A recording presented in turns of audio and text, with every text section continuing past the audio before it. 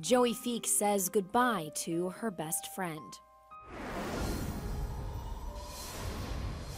The country singer's husband, Rory Feek, just revealed that his wife went through one of her toughest moments yet. Joey's dear friend Julie came to visit, staying with the Feeks for a week. Then, time came for her to go home. Rory writes on his blog, "Julie started packing her things. Joey's tears began to fall. She was inconsolable."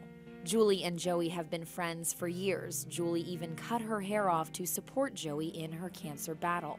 Rory calls Julie an angel from heaven sent to their family. He writes, "The tears streamed her cheeks, and Joey said, 'I don't think I will ever see her again.'"